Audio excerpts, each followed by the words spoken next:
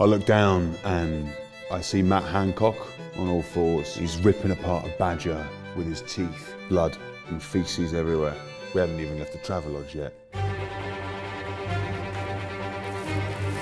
I've been pinned down by enemy fire for days at a time with nothing but bits of rubble and grass to eat. I've had to cook a horse with a flamethrower to stop my unit from starving. I had to go to Stoke.